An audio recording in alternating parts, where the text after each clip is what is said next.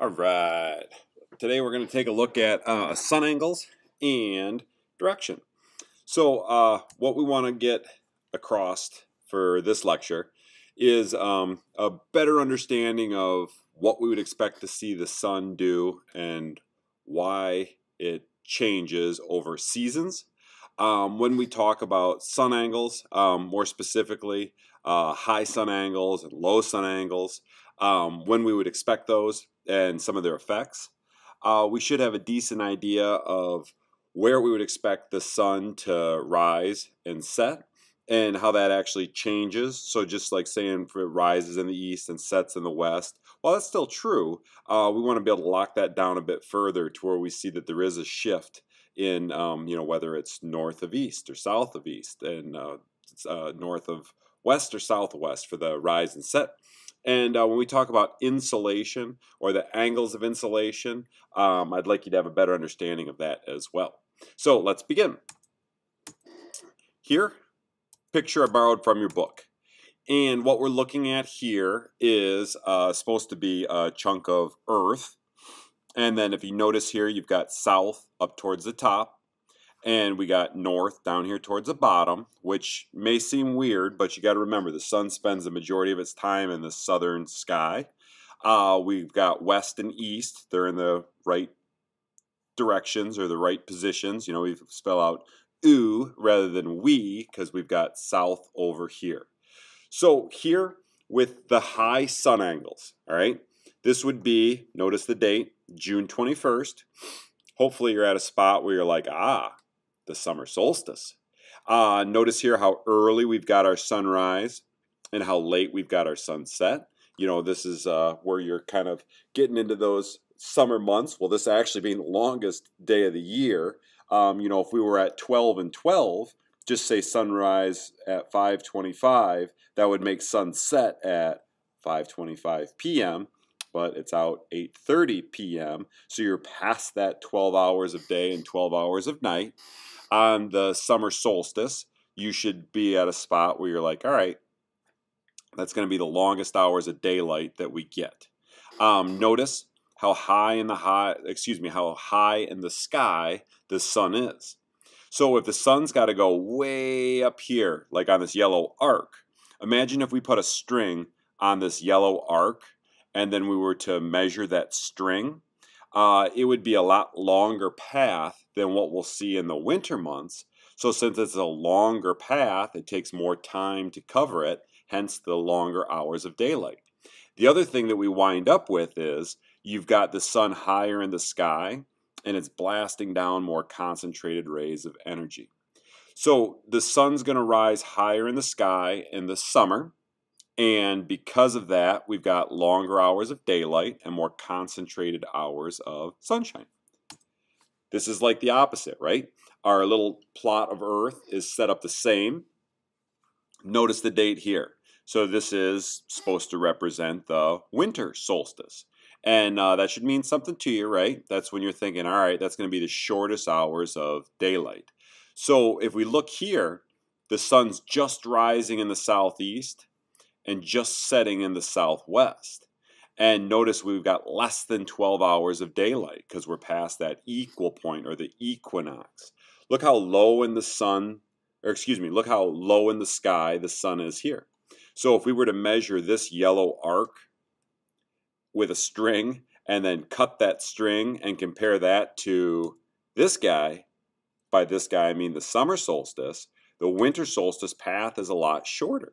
So it's a lot shorter because it doesn't go as high in the sky, so you wind up with less hours of daylight, and that lower angle, those rays aren't as concentrated. Look at how much of the earth that the sunlight just kind of skims past here. It's heating up this area that's much larger than this, where all that energy is just blasting down and heating up a real concentrated, smaller area. So basically what you have happen between the sun angles, you've got a higher sun angle, you're going to have longer hours of daylight, more concentrated rays. The reverse is true for winter. You have lower sun angles, you're going to have less concentrated rays and less hours of daylight. So here we've got the whole kit and caboodle, right? We've got our 4 main seasons. We've got the equinoxes and the solstices. Notice the equinoxes, like the two guys here on the right, that the sun rises exactly east and it sets exactly west on both of those days. Because of that, bottom one here, the autumnal equinox, fall, vernal equinox, spring up top, rising exactly east and setting exactly west, it'll give us exactly 12 hours of day and exactly 12 hours of night. So I can tell you that this spot definitely wasn't at the equator.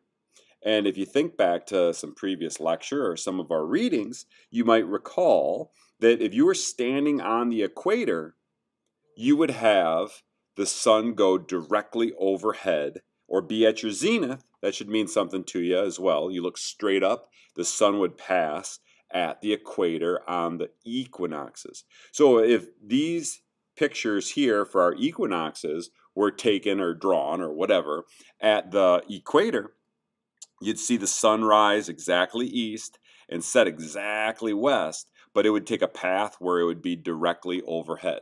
So is this a high sun angle? I don't know, kinda, that's a relative statement, but it would be overhead at the equator. So we've got a change here. Let's take a peek at these two solstices, right? There's winter at top and summer at the bottom. Notice, excuse me, that in the summer, the sun rises way over in the northeast and sets way over in the northwest and covers the entire southern sky. Now take a look at winter. All right, the sun pops out in the southeast and it sets in the southwest and spends 0 time on the northern sky. Sheesh, I wonder why they want to install solar panels on the southern side of your home, or all my sun-loving annuals that I get planted, in the summer month. Well, actually, late spring months. Why would I put flowers on the southern side of my home that really like the full sun? Well, because that's where the sun spends the bulk of the day. And depending on how your home's orientated, you might find that your backyard, or at least your back patio, if it's facing the north, it's shadier because the sun spends the bulk of its time in the southern sky. So if we look at the rays, and what I mean by rays, that just means like the sun angle. And sometimes I'll say the days, that's like how many hours of daylight you have. So if we compare the extremes, these solstices, notice that our days are longer in the summer because this path the sun makes in the sky is longer. So that takes longer for it to occur. Then we look at our rays with a higher sun angle. It's beaten down in a more concentrated area. That's going to heat that up faster than that lower sun angle where the rays are lower and it's stretching out that energy over a larger area. So it kind of makes sense that if you're heating up a smaller area, it's going to heat up faster. If I put a huge burrito in my microwave and a smaller burrito in my microwave, I know that the bigger burrito is going to take longer to warm. If you're trying to heat up more earth, that'll take longer or it won't get as hot as the smaller, more concentrated areas. Pretty nifty stuff. Here's a little picture I found on the old interweb that shows that as well. So this is supposed to represent 1 kilometer of sunshine. And if you look at where the sun is directly overhead, shown here with these like red area, that's 1 kilometer. This at a 62-degree angle, looks like they use kind of a betweener angle, 1 kilometer of sunshine. And then way down here, the sun's coming in at a 15-degree angle, still 1 kilometer of sunshine. So I could see where someone might think, well, if it's a kilometer of sunshine, and a kilometer of sunshine, and a kilometer of sunshine, should all heat up the same. No, no, no. This angle plays a huge role. Look at the bottom here, this winter equinox. That same kilometer of sunshine gets kind of stretched out over almost 4 kilometers of Earth. Whereas that 1 kilometer of sunshine overhead doesn't have to heat up much more than really a kilometer. So if you're using the same amount of energy to try to heat up a larger area, it's not going to get as hot. So if we look at the other extreme and you look at the same amount of sunshine to heat up a smaller area, kind of makes sense that it would get hotter. So these angles play a huge role in how a area will get heated by the sun. It changes throughout seasons, and if we think about the Earth's shape, we'll see that also plays a major role in this as well. So another little picture, excuse me, showing us the same. Overhead rays, heating a smaller area, this will be hotter. 45-degree rays, stretched out, heating a larger area, this will not be as hot. So what do we know? The direct rays are going to heat up areas faster. Summer, we have more direct rays, and the sun's out for a longer period of time. So those rays and days are the reasons for seasons. What causes Earth's seasons? Earth's seasons are caused by Earth's tilt on its axis. Instead of going straight up and down, Earth's axis tilts 23.5 degrees. Can you see why the tilt causes Earth to have seasons throughout the year? Let's find out. Here's the energy of the sun. Notice that it hits the lower half of Earth, called the southern hemisphere, most directly. The sun's energy hits the northern hemisphere too, but look at how the northern hemisphere is pointed away from the sun. Also, the light hits at an angle that causes the energy to be spread out over a greater area. So at this spot in Earth's revolution, it receives less of the sun's energy. When more of the sun's energy hits the southern hemisphere, it causes the temperature to go up. It's summertime.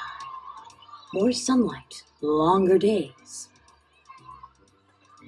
With less of the sun's energy hitting the northern hemisphere, it gets a lot colder. Put on your winter coat. Less sunlight, shorter days. Let's see how the seasons change as Earth revolves around the sun.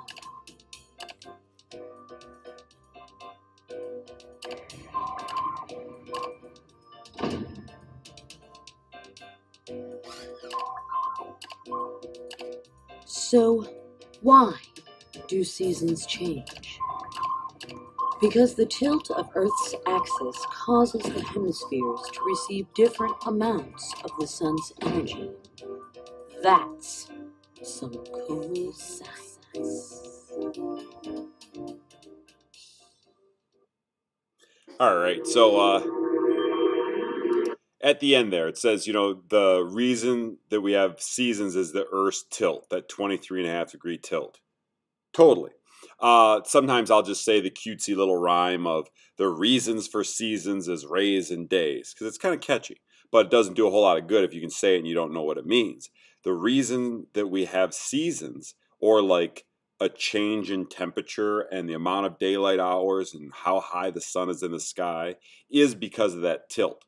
But the effect that we get from that is the rays and the days, which is to say the change in sun angle, that's your rays, and the length of daylight hours, that's going to be the days, or the amount of daylight that we actually experience. So when we talk about what causes the seasons, hopefully you're at a spot where you're like the tilt. Here's something that's kind of weird. We're actually closer to the sun in the winter. And that seems counterintuitive, right? I mean, we get heat and energy from the sun. I've been around campfires, and I know if I get closer to them, it's hotter, and the farther away, it's colder. Well, it's not the same process. And another thing to consider is that 23.5-degree tilt. And you've probably seen some of my crude little sketches where I've had the Earth's axis either leaning towards or away from the sun. That plays a much larger role than the distance that we're closer or farther away from the sun. And to be truth, it's a few million miles difference, which sounds like an awful lot, but when you're about 96 million miles or so on average away, it doesn't play as big a role. The sun's energy also traveling through with radiation, it's a bit different. But when we're leaning into the sun, or the 23.5-degree tilt, the northern hemisphere, when it's tilted towards the sun, that gives us more direct rays. And that's more concentrated rays. And that's going to heat up the northern hemisphere. So we'd experience summer. The southern hemisphere would be leaning away from the sun at that point. Less direct rays, they experience winter. And then as we make our way to an equinox and eventually to the other winter solstice, the opposite occurs. The northern hemisphere leaning away, we're not going to experience those direct rays, so it's colder. Southern hemisphere would be the opposite, and they're going into their summer months. So, little common sense here now. If I said without the 23.5-degree tilt, what do you think would happen to seasons? Well, if we're saying the 23.5-degree tilt causes seasons, you get rid of it, no seasons. We just kind of go through like a fall or a spring type, betweener weather, 12 hours a day, 12 hours a night, all year round as we make our way around. So now if you like seasons, you can thank the collision with the moon for that happening. If you don't care for seasons, you can blame the moon. But that's what we think caused the 23.5-degree tilt. We'll discuss that a little bit later. So here's some pictures of the Earth with what's supposed to be different sun rays hitting it. Same amount of sunshine, but the Earth, it's an obloid spheroid, or it's really just like a three-dimensional sphere, right? Like think of a globe rather than a map here. Look up at the top. We've got rays getting stretched out more. This is kind of a longer angle that it's got to cover there up towards the poles. Look down at the equator. Look how much that direct energy just blasts down. It's basically almost always directly overhead. That's going to be a lot more concentrated. Why the heck do you think it's so hot at the tropics, between the Tropic of Cancer and Capricorn? Those tropical areas, you think of hot areas. Why? Well, because the sun's always basically going back and forth here, just beaten down with direct rays, or darn near direct rays. Think about the poles. Why is it so cold? Because the shape of the Earth, you're always getting a real low sun angle. It's never near overhead there. And it's got to stretch out to cover all this area, and it doesn't heat it up as much. So is that the only reason why we have weather patterns and climates like we do? No, if you're near an ocean or way inland or at a mountain peak or down in a valley, all that stuff can play huge roles as well. But the direct rays in summer, we're going to have those longer hours of daylight regardless of where you're at. So you'd expect warmer temps. Is it going to be hotter at the equator than the poles? Oh, absolutely. But the hottest it'll get even up at the poles would be summertime. The reverse of that, of course, is colder in winter because of less direct rays and less hours of daylight. So what do you suppose caused the tilt? The moon's collision. That's what we think. And like I said, we'll get into that a bit later as well. So if we look at the Earth's tilt, and we're at a spot where we know it's 23.5 degrees. If we look at the 23.5 degree line of latitude north, it's called the Tropic of Cancer. That's the highest latitude that the sun will ever be directly overhead. And this occurs on the summer solstice. So if I were to stand on 23.5 degrees north, or this line of latitude has a name. It's called the Tropic of Cancer. Just like 0 degrees latitude is called the equator. This has got its own little name. I would see the sun directly overhead during the summer solstice. I would have over 12 hours of sunlight. It'd be a high sun angle, and that would be the longest day of the year, called the summer solstice. Well, Cash, we don't live at 23.5 degrees. Dearborn Heights is at about 42 degrees north. That's true. So if I'm up here at 42 degrees north, do I have the sun directly overhead? No, but that's going to be the highest north that it goes and the highest sun angle that I receive in the longest hours of daylight. So what about wintertime? Well, 23.5 degree tilt, this would be us leaning away from the sun. The sun's rays would be directly overhead, what's referred to as the Tropic of Capricorn, or 23.5 degrees south latitude. So if you were standing here, our friends in the southern hemisphere, lined up at 23.5 degrees 23.5 degrees south, they would see the sun's rays directly overhead at the winter solstice. That's going to be their highest sun angles and their longest day of the year. Cash, what about us? Way up here at 42 degrees north. Well, That's the lowest that we'll have for a sun angle and the shortest that we'll have for daylight hours. So our rays and days are real short because the sun's way down here in the southern hemisphere directly overhead. And then that just goes back and forth. So you can kind of see that as the sun's rays go from our summer equinox down to our winter, back up, equinox, why you get that double up of equinoxes, because you're either basically adding or subtracting your hours of daylight or increasing or decreasing your sun angle. Pretty nifty stuff, huh?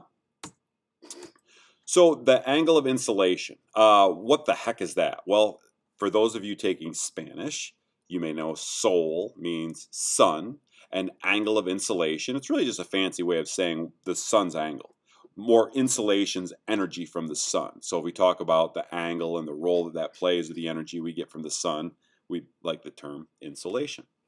And where you're at on Earth has a lot to do with whether you're getting those high sun angles or low sun angles, regardless of time of year, right? So if I asked you, is it hotter at the poles or the equator? Everyone knows that the equator, the equatorial region, or the tropical regions, it's a lot hotter than the poles. Why?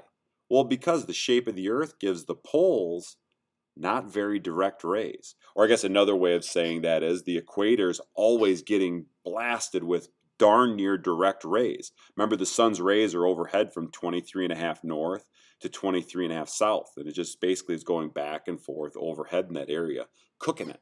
So that plays a huge role, the fact that the Earth is spherical. Would that be different if we were a square? It would, but we're not. It'd also be different if we got rid of that 23.5 degree tilt. So you're going to get a lot more maximum angles or higher sun angles at the lower latitudes, or lower sun angles at the higher latitudes, like, the poles. Check this out.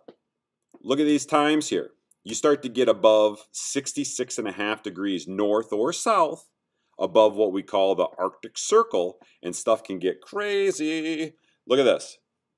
11:40 p.m., 12:40 a.m., 1:40 a.m., 2:40 a.m. This is in the morning here. What the heck is going on here? How is the sun in the sky? Well, because when you start to get at these latitudes at or above 66.5 degrees, you're going to wind up with chunks of the year where you've got 24 hours of daylight and chunks of the year where you've got 24 hours of nighttime. In other words, there's times of the year where you do not see the sun at all, or times of the year that the sun does not set at all when you get to these higher latitudes. So I think that if you're really being able to pull this all together, you could conclude the sun's angles, the rays, must play a much larger role than the amount of daylight that we get, or daylight hours we're exposed to, the days. So if you're still not sure what I mean by that, think about this. If the sun's out for 24 hours a day, and that was the most important factor, it'd be blistering hot at the poles because the sun's out for 24 hours a day for, in some cases, a long chunk of the year. But it's not. So how could the sun be out that long, but it's still real cold at the poles? Well, would you say this is a high or a low sun angle? Yeah, it's a low sun angle, right? So yeah, it's getting exposed to more hours of sunshine, and that certainly plays a role, but it's not very direct rays, so it's still cold at the poles. Hope that makes sense. If not, please inquire. Hope all this makes sense. If not, please inquire. Should have a better understanding of rays and days and reasons for seasons and a little bit about the angle of insolation. But if you're confused or something pops up or you think you'd like to expand on any of this, please reach out. Till we meet again, take care.